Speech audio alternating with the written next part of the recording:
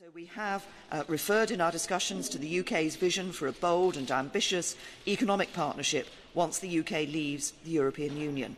Because I want to ensure that UK companies have the maximum freedom to trade and operate within German markets, and for German businesses to do the same in the UK.